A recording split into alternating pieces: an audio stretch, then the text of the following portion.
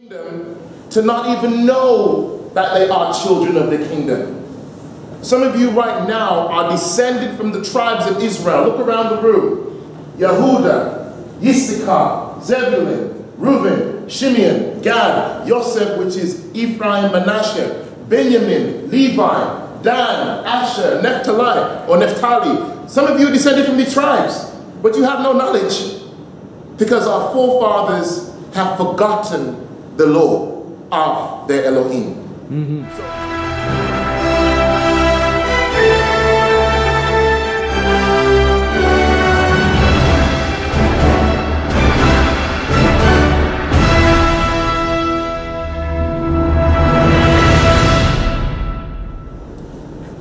So let's just deal with what Rome gave us. What did Rome give us? Well, Rome gave us Christmas, as we said before, December 25th. Not the Bible, Rome. Got to discount that. Rome gave you Jesus Christ. Jesus Christ is a creation. The name and even the image is a creation, a construct. We've got to deal with that. Rome also gave you Sunday Sabbaths. Deal with that. Rome also gave you communion. Communion predates Christianity by 5,000 years. How is it possible that communion can have existed for 5,000 years before Christianity? Because communion was a pagan ritual that existed long before Messiah came on the earth. But now the church practices communion, or as it's called, the Eucharist in Catholic circles. That, we have to deal with that. Lastly, we have Ishtar, the ancient Babylonian goddess that we now call Easter, who the symbol of fertility is the rabbit with the eggs, which you find in your Bible in Acts chapter 12, verse 4. Your Bibles, if you have a King James, still has the word Easter in there. The word Easter is printed in some of your Bibles. Wow. So there was even a deliberate attempt to get us familiar with Ishtar in our Bibles. Because at the beginnings, at the onset, the whole of Europe had been totally corrupted with much of this Mithra teaching. To have the church, the Catholic Church wanted the church practicing the Babylonian feasts just with new names. Same dates, same feasts, rebranded. There you go. We have to deconstruct all of that.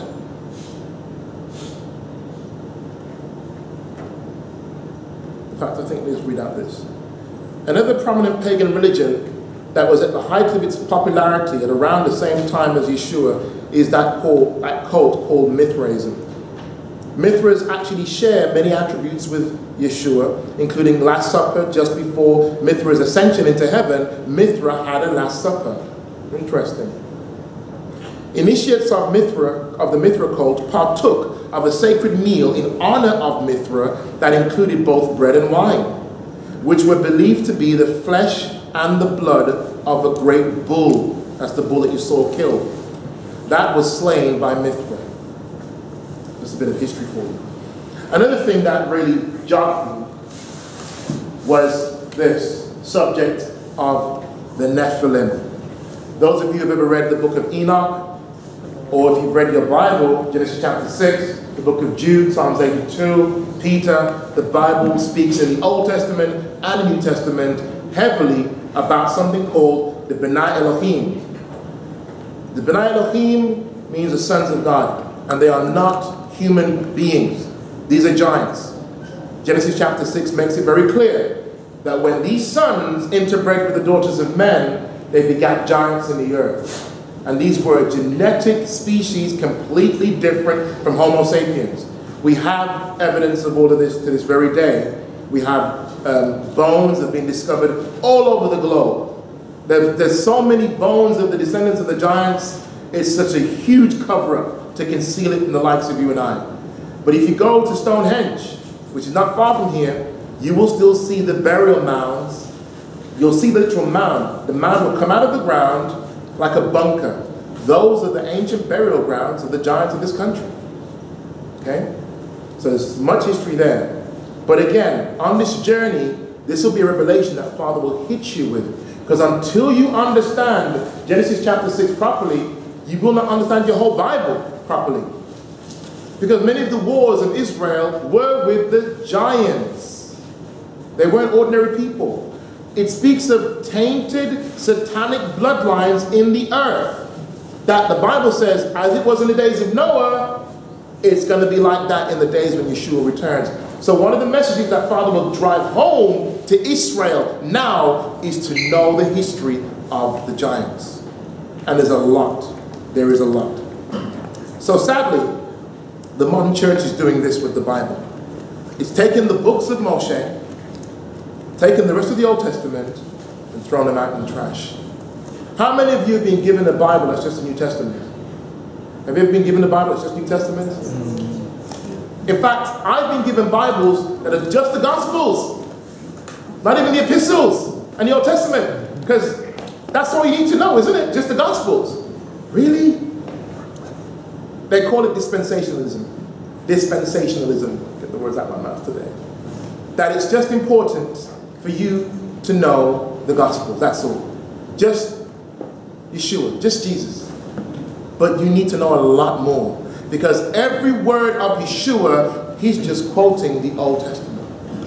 But if you don't have that, you'll think that he's saying something new, and you'll end up with crazy doctrine like what they teach now in most churches, that we're just under grace. All we have to do is love one another and that's it. But how do you love one another? What does that mean? What does that look like? The Bible goes into specific details as to what is love, because your definition of love can be very different from your definition of love. True. But if we have the Word, now we have an independent authority on what love looks like. So it's not down to what you think love is or what you think love is. It's what He says love is. And Yahuwah is love.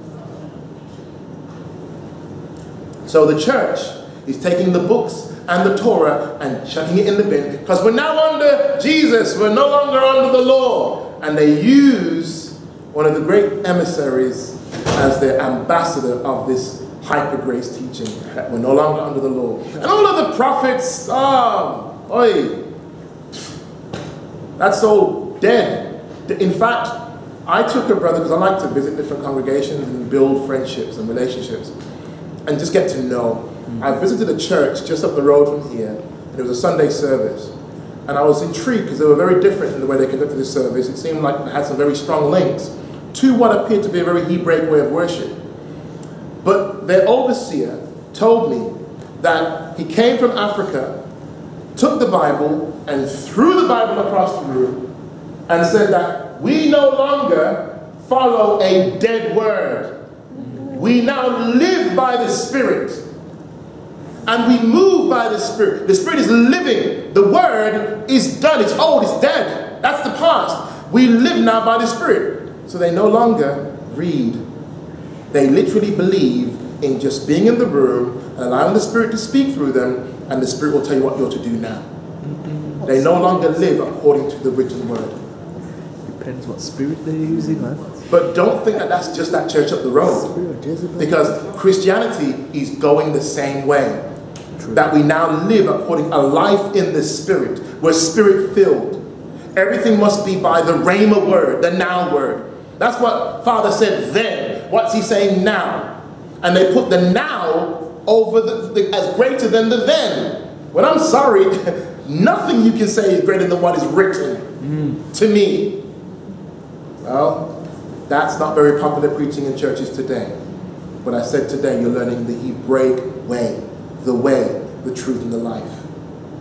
So we're not going to follow the traditions of man. And they really do that because when you take out the trash, you're saying, this is of no value to me. There's nothing in here that I can use. It has no benefit. So the reason why the churches are throwing out the Old Testament and out with the apostles and living by the Rhema word, they say, is because they don't understand it. They don't understand it. They don't understand that these very feasts that they say are old are all the way through the New Testament. There's not one reference here that is Old Testament. These are all the feasts that were being kept by the apostles and being kept by the disciples in the New Testament. You show me in the New Testament where the feasts are done away with. They're not once done away with, they are kept in the New Testament. But the reason why pastors say, oh, we no longer do those anymore, is because they don't study to show themselves approved unto Yah. They got a master's in divinity from a seminary which proves you were able to study the church fathers. But did you really study the word? And you'll be so surprised, brothers and sisters. I'm telling you the truth here. Many ministers have learned church history, but then they had to go back and read their Bibles again. In fact, many have told me, be careful of seminary because I lost my faith there. Billy Graham said the same thing. He went through a crisis, here's that word again, in his faith when he attended a retreat where there were all Princeton and Yale and Harvard seminary students. And he went through a crisis of faith and nearly gave up the pursuit of the faith because of spending time with theologians. Take a picture. Take a good picture. Get the focus clear, because I want you to study the feasts in the New Testament. The apostles and the disciples never ever started a new religion called Christianity that was putting away all of the feasts of Yahuwah. They're not the feasts of Israel. Notice, Leviticus 23 verse 2 does not say the feast of the Jews. Does not say the feast of Israel. It says the feast of Yahuwah, not of Israel. So the authority, the ownership is not earthly, it's heavenly. Does heaven pass away? No. So the feast ain't going nowhere. That's right. But don't listen to me, what do I know? Yeshua and all the apostles kept and preached and taught the feast. And people always pull out the text in Acts. Well, didn't the apostles decide that the Gentiles don't need to be circumcised, don't need to keep the feasts? You need to understand the passage and read the whole thing to the end of the chapter and then read the book. What they're saying is, when they're coming in as babies, let's not put anything heavy on them. Keep it simple. Just these basic 4 things and that's it. But keep reading on. It says, for they have in every city Moshe read to them every Shabbat. Meaning, they're going to go to the house of Yahuwah, and they're going to read, and they're going to study, and they're going to grow. Let them grow in Moshe in their own time. The same way we were raised up is the same way Father will raise them up too. They will learn. Let the Ruach be the teacher. We will just say, brothers, we accept you. Do these basic things and you should be good. But in every city they have a synagogue. They will learn.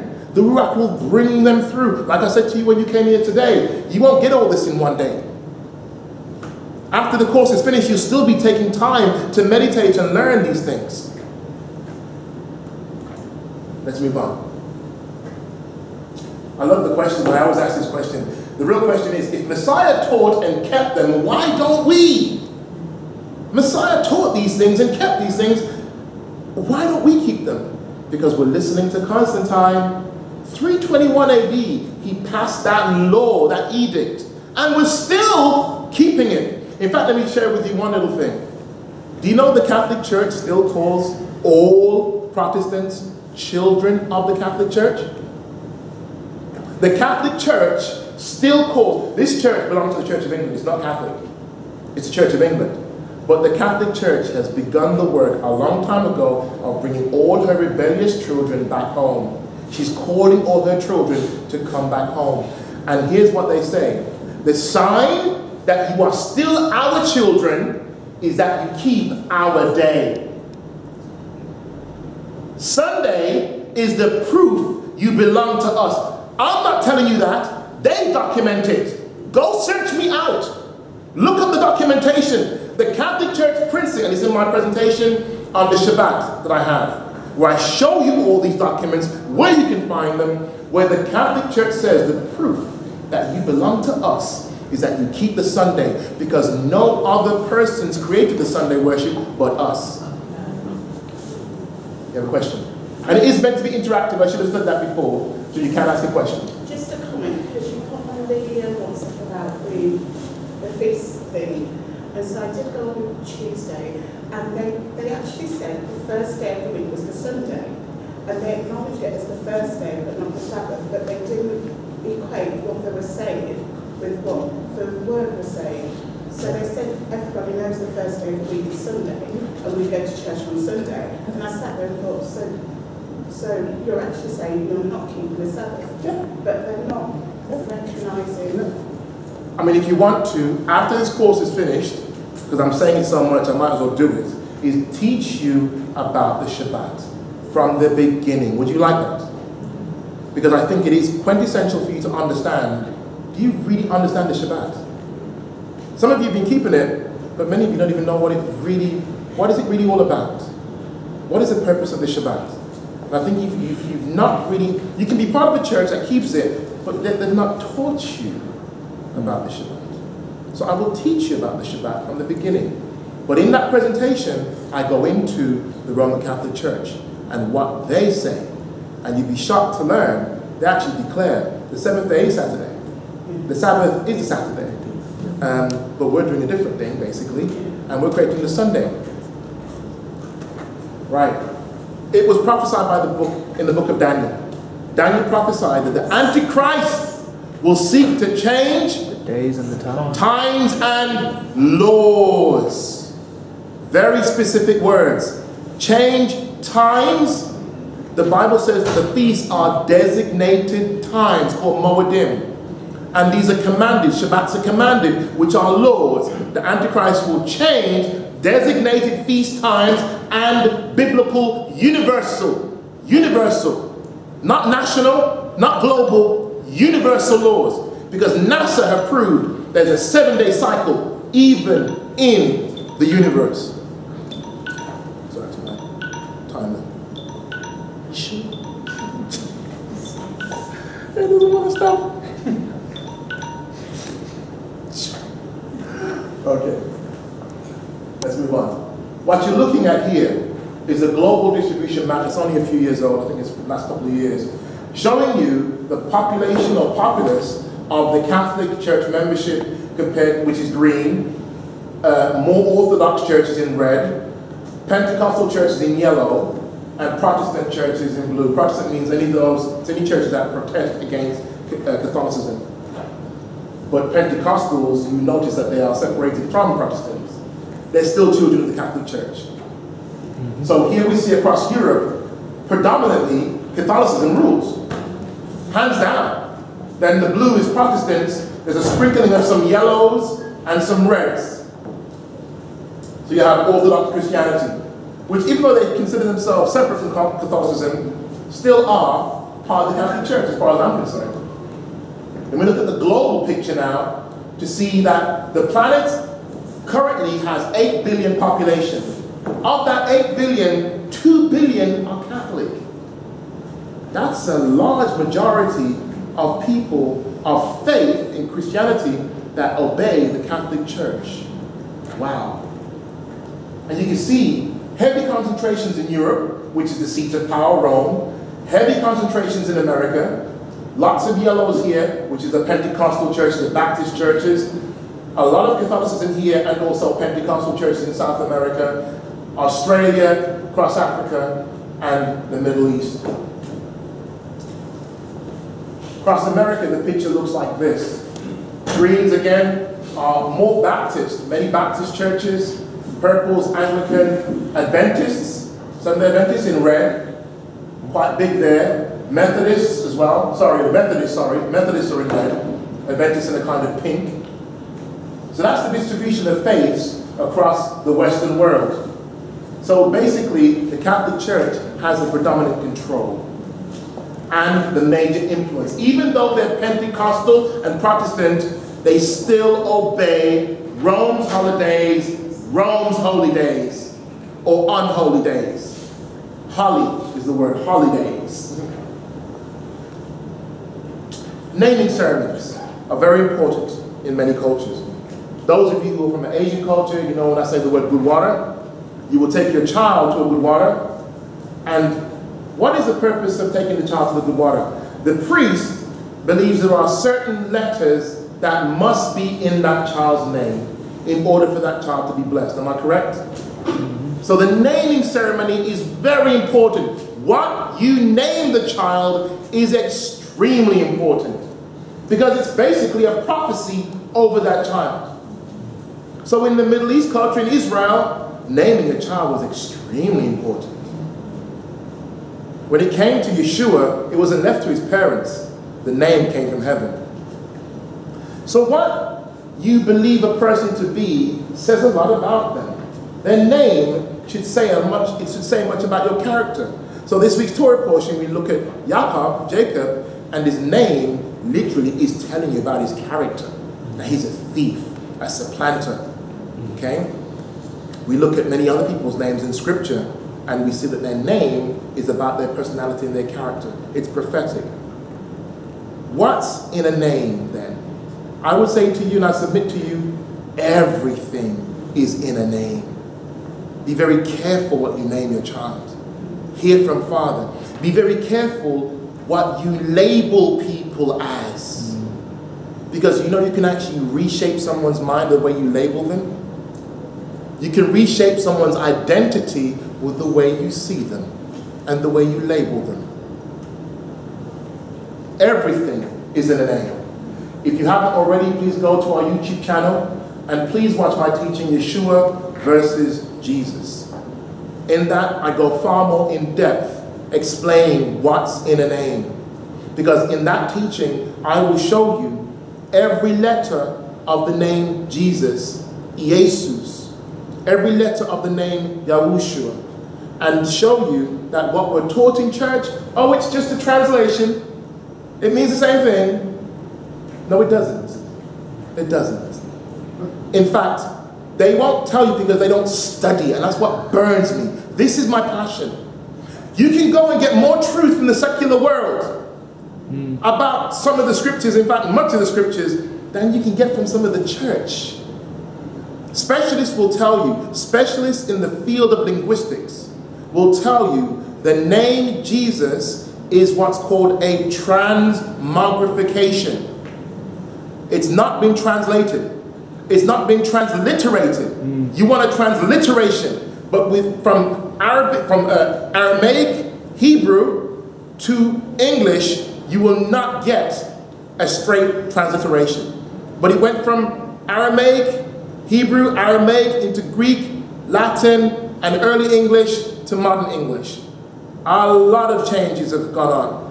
So from the Aramaic to the Greek, there are no equivalent letters for some of the letters and sounds in Hebrew. So what they have to do is, take that and put that one there. Because it gives the equivalent meaning. The important thing is to carry the meaning. When we look at the meaning, there's some shocks and some horrors in there. Because, long story short, you need to watch the whole teaching. The name, and this is where some have argued with me, and I don't mind saying, Yaakov Fresh, go study. Calling him by name, because he called me by name, and I'm just doing the same thing. Out of love, brother. That the name Jesus means hails from Zeus. You have to understand. And when you watch the teaching, I go into it far more in depth. It's not just about transliterating, it's about carrying the meaning. And the name Yeshua means Yahweh's salvation. So for the Hebrews, there is only one God. He's the Father God of everything. So it's Yahuwah. And he's the salvation from Yahuwah. But to the Greek mind, who is the Father God? Right. They don't acknowledge Yahuwah. They acknowledge Zeus. He is the Father God of all the gods.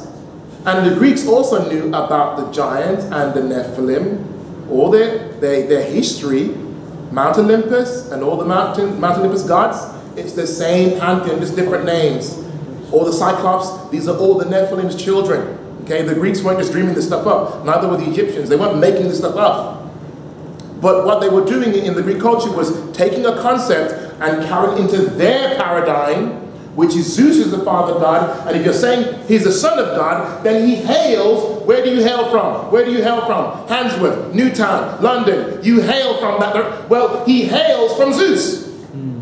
So that Jesus in Spanish is still the same thing. So Jesus, one who hails from Zeus. Because he's the only God there is. And if he's the son of God, he must come from Zeus. That word Jesus carried through as a transmogrification. They say translation, transmogrification of the name Yahushua. Okay? And it became Jesus only within the last few hundred years. Jesus is 300 years old. Approximately 300 years old. That's very new. Okay? Very new. If not for the Frenchman, Pierre, something I forget the surname, we wouldn't have the J. It's in the presentation. So the letter J is the most recent addition to the English language. So Jesus became Jesus. Spanish people still use that one. Okay? And in South America, they still say Jesus. And they all know in the Spanish world what Jesus means. They know it means comes from Zeus. There's no argument there. But with the stubbornness of the Western English mind, we still resist truth. Truth Behind Tongues. If you haven't watched this series, this 4-part series, please, please, please, do go and watch this 4-part series that I've put on YouTube. It will teach you the whole truth about tongues. It's like throwing a baby in the middle of a football match and this chaos and craziness going on. You need to understand the truth before you embrace the practice. Okay? So truth behind tongues will set you free from much of the nonsense. But it's the spirit of Kundalini that's working through the church. And that spirit will prevail in error. So this word that we see, Jesus, is a Zeus in English. If you break it down, is a Zeus. Zeus father god. The image that we have of the Christ comes from the image that they had for Zeus. So not only was it enough, it wasn't enough to give the name, but even the image was passed on to us as well. And this is where the artist Michelangelo and Leonardo da Vinci gathered the image for the popular face of Christ from his homosexual lover, Caesarea Borgia. So the image you know as Jesus Christ comes from this Borgia's family, this guy, Ceres Borgia's family, the Borgias. This is where it comes from. Caesarea Borgia was a homosexual lover of, I believe, Michelangelo, and he wanted to personify his lover forever, immortalize his lover. And his father, being the Pope, said, yeah, I sign it off. That's it. This will be the face that we see, and this will be the image that we now portray to the world as the Christ. Done. Controlling the history books. What you're looking at here is the first church of Antioch. And this is where it starts. In your Bibles, Acts chapter 11, verse 26, please make a note.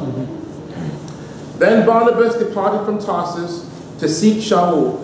And when he had found him, he brought him to Antioch. So it was that for a whole year they assembled with the church and taught a great many people. And the disciples were first called Christians in Antioch.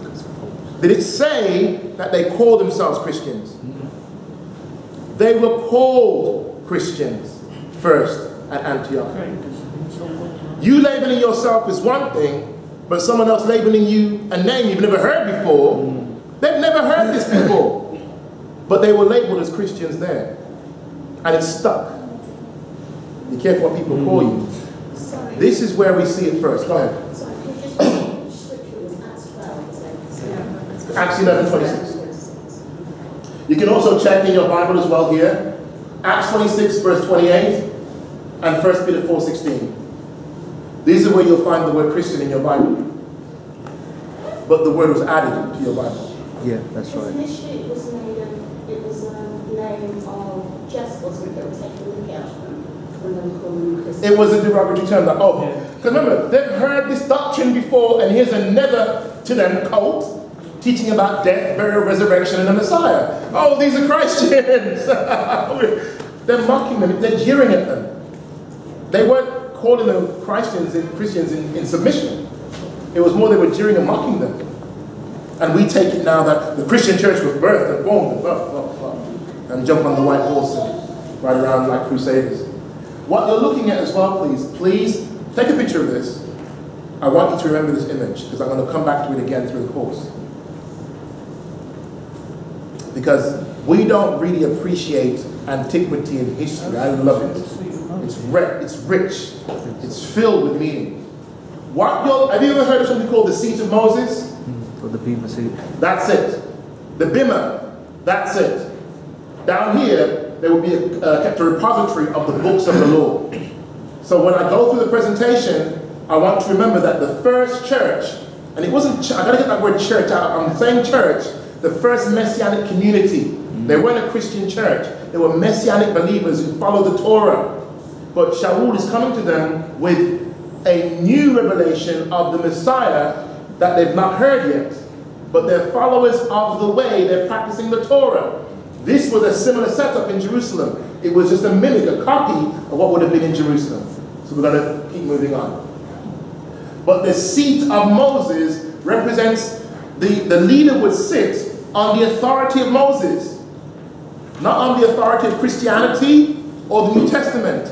He's sitting on the authority of Moses. I'm dealing with a paradigm shift here. My words are specific for a reason. I'm not being anti-Christian. I'm trying to get your mind to think as they thought.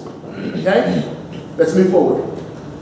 So in your Bible, this slide's slightly out of place, this is where you'll see the amount of times the word, the way, is mentioned. Remember I said to you, only what, 3 times you find the word Christian? But look how many times the way is mentioned in your Bible. Take a picture with your phone. It'd be probably the quickest way instead of trying to write it all down. Look how many times in your Bible the way, we are followers of the way is mentioned in your Bible. And then do a word search on the word Christians. And remember, the word Christian was added. It was actually followers of the way. I've done pretty good for time. I think I'm going to show you a video and then we'll probably close the first session. Can I ask a question? You're probably going to get to it, but I'm just going to split ahead of time. With the new knowledge that we have, because now that we know that Christians are actually not really anything to do with Christ per se, and also we know about the Sabbath and we keep the Sabbath, but the festivals and things, is that going to require a fundamental shift in the way that we live our lives under God or Yahuwah? Because certain practices will still keep, like the Sabbath, but the festivals that we've sort of forgotten about because it's Kislev, is it soon or something? Hanukkah? We're in the month of Kislev. We're in the month of Kislev and Hanukkah is coming up. And certain of the festivals are, well, I learned this with that there were God's festivals as opposed to commands. But then does that mean we have to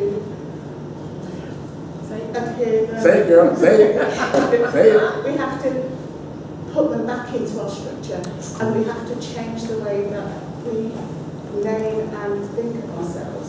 So we're still under Christ, we're still under God. I haven't quite got the term. That's okay. We understand. But then a lot of the things that we think were true, or assumed to be logical, we have to sort of forget and then replace them with something else. So let's be as the Messianic community. Can we not talk about this now? Yes. I know the question is directed at me, but the question is coming from heaven to all of us in this room. Think about what she's just said. And can someone give a response? Because I've spoken quite a bit, but it's open to, this is meant to be interactive. Every session is interactive.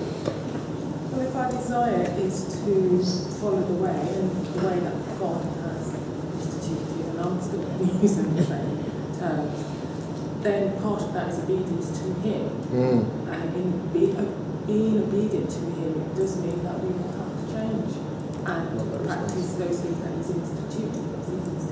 Love that lovely response. Loud enough so everyone can hear you as well. Yeah. It was never taken out. I think that's right. The point. It was the fact that it was not taught to us does not mean that it was ever taken out.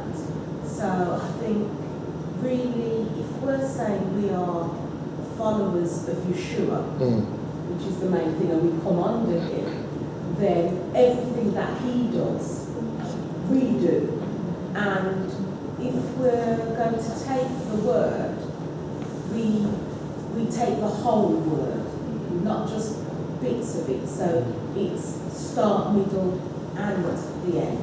And so from the start, we are commanded by the Most High that these are the festivals. But as you get into it, you realise that these festivals are the way to Yeshua. Come on. But they are there from the very beginning, but you will still end up by following them with Yeshua. It's impossible not to get to Yeshua without them. I want to run around. This is it. You said you took it up, you took the baton and you ran. Because how can you find the way if you don't follow the trail? What did Yeshua say? And this is a rabbinic call. Every rabbi, when taking on a new disciple, would look at the disciple and say what? Follow me. And then he would turn and he would begin the journey. And it was on you to say, I'm leaving behind everything. Not tomorrow, not next week, now. Because I'm not staying here. I'm moving. And I'm calling. It was a privilege. Do you remember your Bible when Elijah met Elisha? Remember what happened? He met him and put his cloak on him, put his mantle on him. And Elisha knew, I can't procrastinate on this. If I've been given this call, it's a call. Father expects a response, not when I feel like it, now. The season is now. If you hear his voice, harden not your heart. So Father's calling you now to come home. Kiss the Son, lest he be angry. Remember what I said before. The invitations come to you now. But what happens is we can allow religion in and we look around, ain't nobody else moving, and we just stay seated. Get up and follow him. Because the call didn't come to them, the call came to you. You've been chosen. We're in the car driving and you said to me, I know I've been, you know you've been chosen. Nobody can tell you that. You know you've been chosen. You didn't even come from a Christian family, you said. There's no reason why you should be sitting here in a Hebraic roots congregation. In fact, the man that gave you your first Bible was a Catholic. But Father's hand was on you and he led you through the wilderness, and here you are. And here you'll stay, hallelujah. And we are a diverse people. Look around the room. Look around the room. Every shade of every color is here. Mixed multitude. Here, not because I specifically called you, the call came from the Shamayim, heaven. But the choice is, as he said, well, what do we do? In fact, that question was asked in the Bible. When the apostles, help me, Father, get me get the right page. When the apostles preached the message and the believers said, well, what do we do now then? What do we do? Repent. Repent of where you were. And I've taught you before what the word repent means. Repent means you've been going this direction, you do 180 degrees and go left direction. But the word repent in Hebrew is connected with the word teshuvah. It means repent, turn, but return. You're not just turning, you're returning back to Father. The way, the truth, and the life. You've been taken away from the way. He wants you to return back to the way. Hebraic concepts are very easy to grasp. It's very simple. And fathers laid it down for you, and as was said, it was never taken away. But yet we see the dustbin bags going one direction towards the trolley, the bin truck. Why? Why? Because they don't understand. My people perish for lack of knowledge. But you know why they perish for lack of knowledge? And I want to go there today. The scriptures say that the lips of the priest are to preserve the knowledge of the Lord. The reason why the people do not understand the Torah is because they don't have real priests. Booyah. The reason why the people are in famine, the reason why the people are dry, the reason why the people don't know is because they don't have real priests anymore. They have hirelings. Hirelings. Men who have come into ministry, and I'm not knocking them. They sincerely are in ministry, they believe, but they're in institutionalized religion. They're not in the way. How did you get in here without wedding garments on? They're in ministry, but you're not dressed in the right attire. That's why they don't know how to teach you what you're supposed to know. But they're sincere. They want to see you saved. They love people. They love the ministry. But when I do the investigation, friend, the Bible says that Yeshua is the door. That you got to go through him. But you came through Jesus. That's why you're in the wrong fold. What's in the name? Everything. Absolutely. Do you know the phrase, the devil's in the church?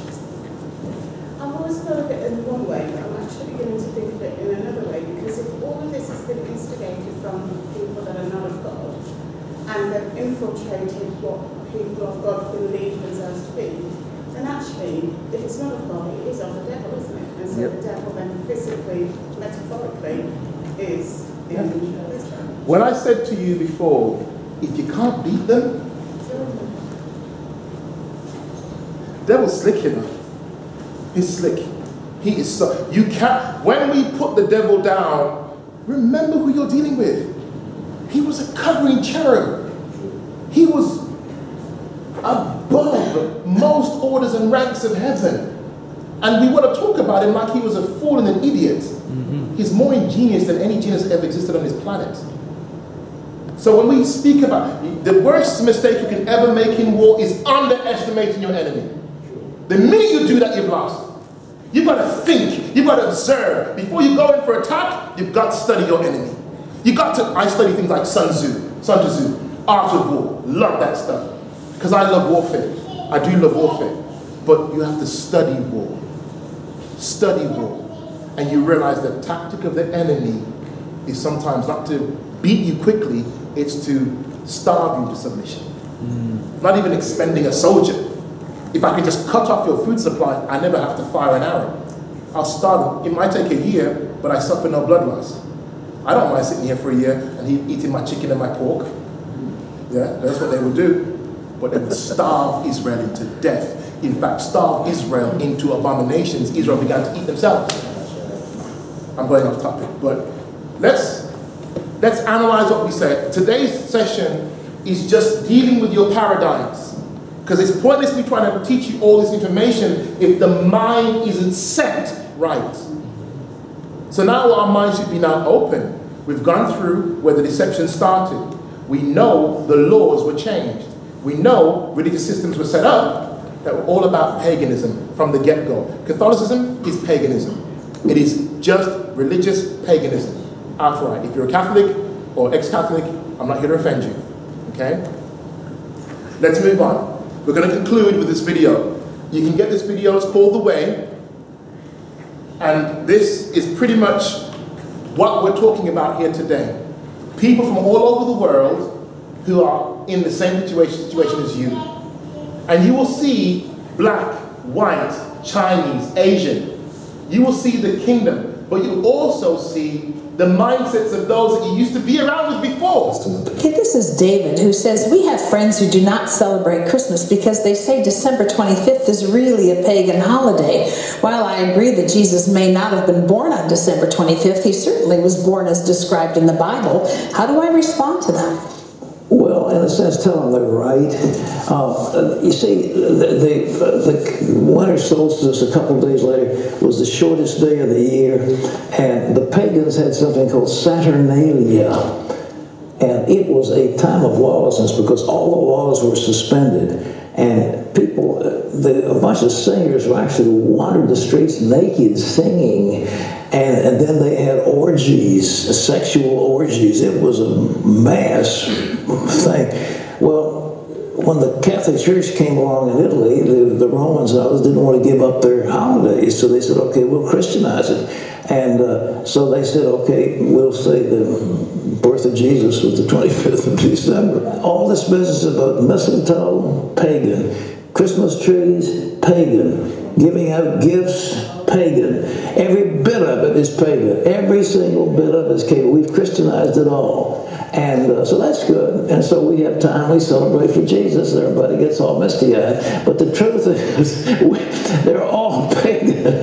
But the birth of Jesus... But the intent of the heart is what it's about. Exactly. So we have Christianized all these things. We give gifts in the name of Jesus. We celebrate his birthday. And it's a nice thing. And so I'm very delighted. And I like Christmas. I like all the decorations. The Founder's Inn is just loaded with decorations. It's very pretty.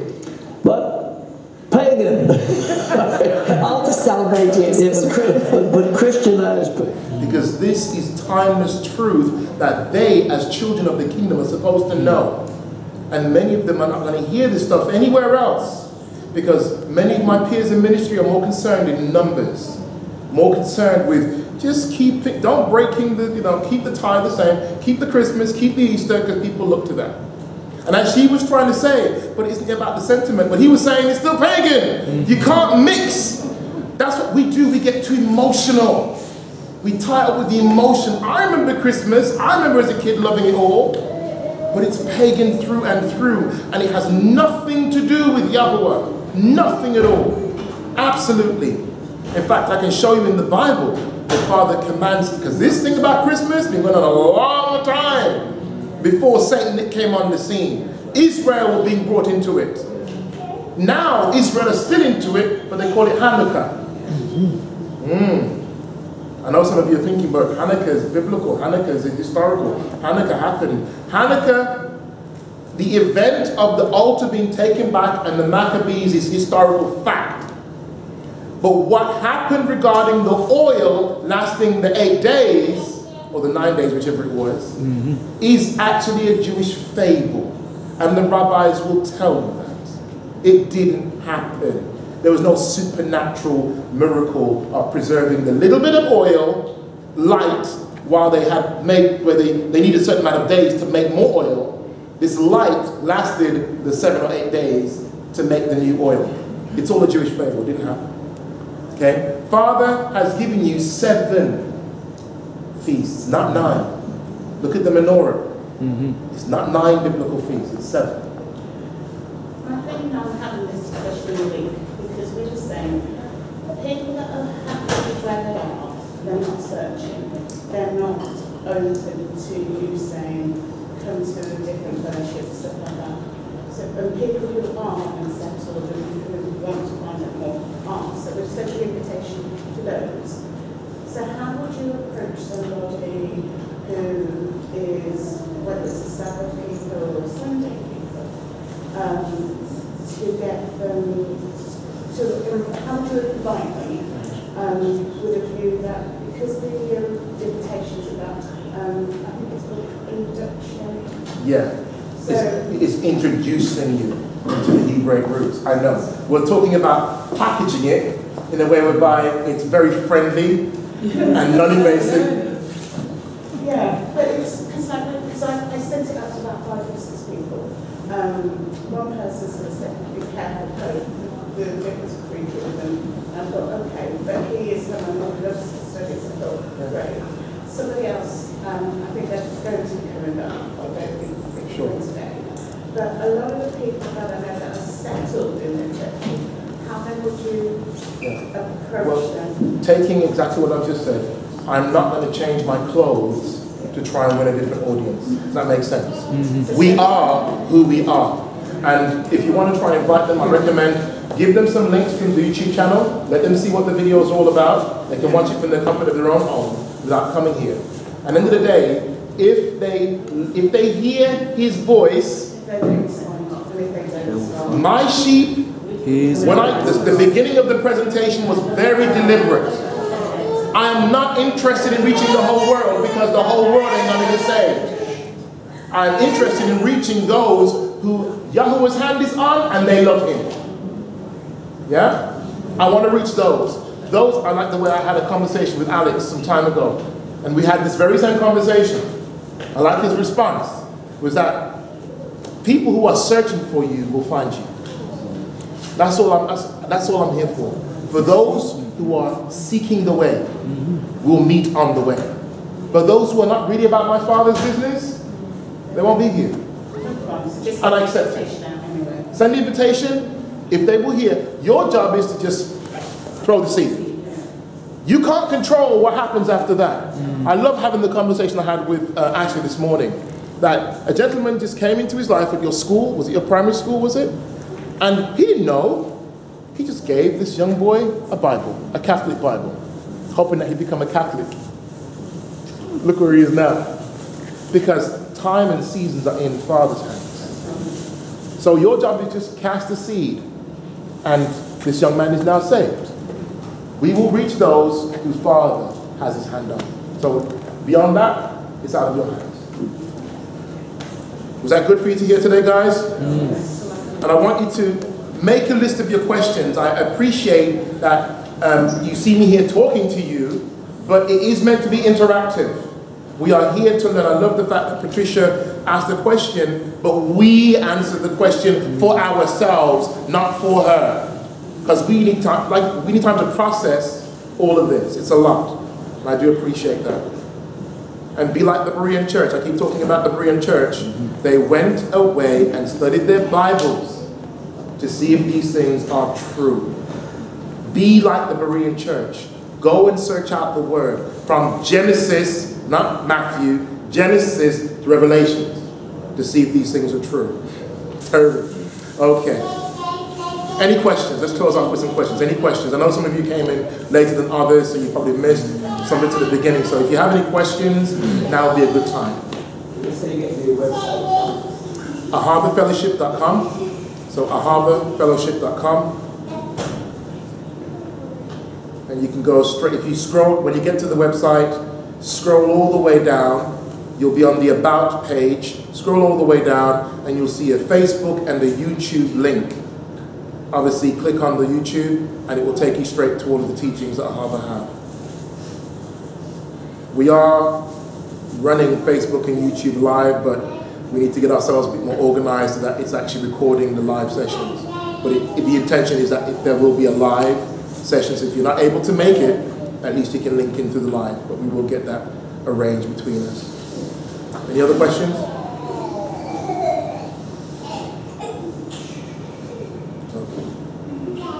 A few more seconds if you want to think of your question. Do you know the candle's got 7 things? Will you go into what? Because I'm looking at that thinking, what is the significance of it? That is your biblical menorah. That's the menorah of Israel. That would be the flag of Israel if the Rothschilds didn't take control of Israel. What you have now is not the flag of Israel. It's the flag that bears the symbol of the Rothschild family. Because they own the land, given to it by the Queen. So the menorah of Israel has 7 branches which link up to the 7 feasts of Yahuwah.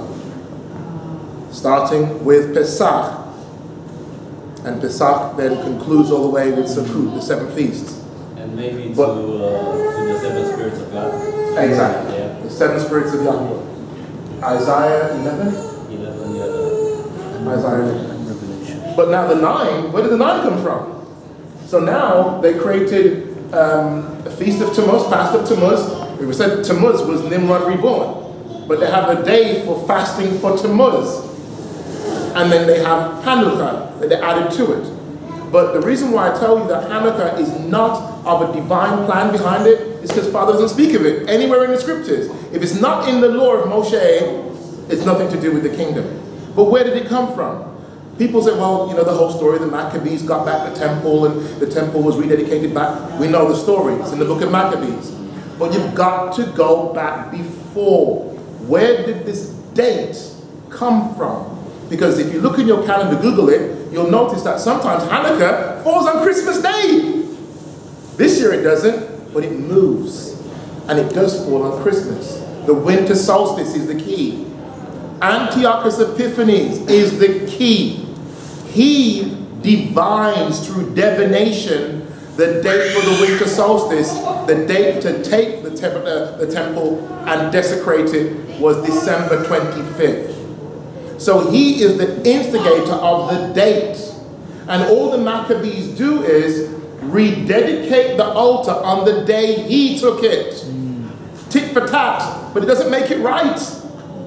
So the date is from divination to divine. And you know the candles? What is the symbolism of burning candles? Well, we light the candles in a bit. We'll go through that in the service. But not all 7 candles that we light. We'll light the candles, all 7, usually in the feast times. But the center candle, this one. Remember when I showed you the picture, and I said, take a picture of the first church? And I said to you, that seat is called the seat of Moses, because Moses sits in the seat of Yeshua, okay? The throne room, Yeshua. So that seat was in the center of the room. The center candle and the leader of the synagogue is called the shamash, the leader. This is the shamash, the center candle. It serves all the others. So the lighting of this one would light the other candles, okay? So Yeshua is the center. How many times do we sing? That's right. Be the center. So it's Yeshua is the center candlestick that feeds all the others. Put Yeshua in the center, we all, hallelujah. Any more questions? This one's got nothing to do with what we're studying today. Well, I got confused because the Torah reading started a couple of weeks ago. Yeah. It started at Genesis. In my mind, it's supposed to start in the new year. Okay. So April, March, April. So I'm still confused with why we started in October. So the biblical New Year, most of us should know, is actually Pesach. Pesach that's what's in your Bible. In your Bible, Yahuwah says, this shall be the head of years. So Pesach, Passover, is New Year's Day. Hence why, when it comes to Passover, we need to get up and have a praise party. Because that is New Year's Day for us. It's more than New Year's Day, it's the beginning of the years. It's the beginning of the feast. It's the head of the year. But then they have a ceremony in the fall, that's the month of, we begin the month of Tishri, the fall feast, which became, the rabbis made it a New Year celebration for the priesthood. So you have civil and ceremonial New Years. Okay? So kings would be coronated at the time of the month of Rosh Hashanah. So when Rosh Hashanah starts, they would coronate kings at that time. So there became this duality of New Years, to the point where Yom Kippur, being the culmination of that high point, that high season, became so important, and it took, I don't know what I'm looking for, it prevailed over Pesach as being the new year. But Father always intended that Pesach would be the New Year's Day, okay? Because they would see as Yom Kippur, your sins were rolled away and the slate was clean, new beginnings. So we should get that. Yes, Father rolls away everything, new beginnings. But when we go into it, and that's another course I do, is understanding the feasts. How they show you prophetic eschatology. They show the end time plan of the whole world. Okay? So death and sin we know will be done away with. That's Yom Kippur. Okay? After Yom Kippur, what feast comes after that? Sukkot. There's no more dealing with sin, no more death. It's just Yahuwah tabernacling with man. Perfect peace. So all of the feasts tell you the prophetic plan of Father from beginning to end. As Bernadette said, without studying the feast, you don't know the plan. You don't know the order of things. Father's not willing that you should not know. He wants you to know, and the way he put it, was through the feast, and where he put the feast was in the stars, that nobody can change it. That's why we look to the stars, we look to the heavens to know the times and the seasons. Genesis chapter 1, verse 14. Any more questions?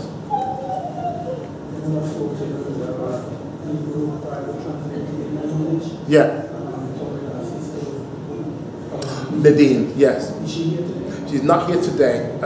I'll let her know that she's been asked for, and she'll get her hubby and come back down. So the question was asked earlier on by both brothers, which Bible translation should I go for? And I would say get all of them. Get the complete Jewish Bible, get the Hallelujah Scriptures Bible, if you want to get the Messianic Aleph Tav Scriptures Bible. All of them serve different purposes, and one has more information on something else, the other one has something else in there. So because you're a student, you don't just have one book. You have several. My go-to is a complete Jewish Bible, first point of call. When I'm studying, in preparing this, I look at the New King James, I look at NIV, I look at ESV, because I'm teaching to be students of the Word, okay? But I would definitely recommend you need to have a complete Jewish Bible.